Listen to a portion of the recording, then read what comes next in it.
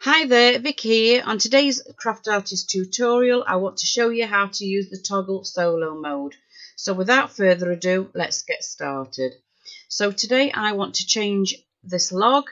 I want to put a heart in it. So what I do, I click on the log, I go down to the bottom of the page and click on the eye icon.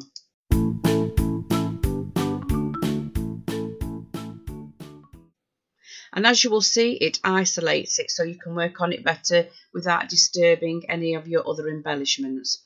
So what I do next, I will go up to my punches, I will grab a heart, resize it, and then I punch the heart out. Once it's punched that out, I will take the heart out, and then what I will do next, I will drag another log on top of it.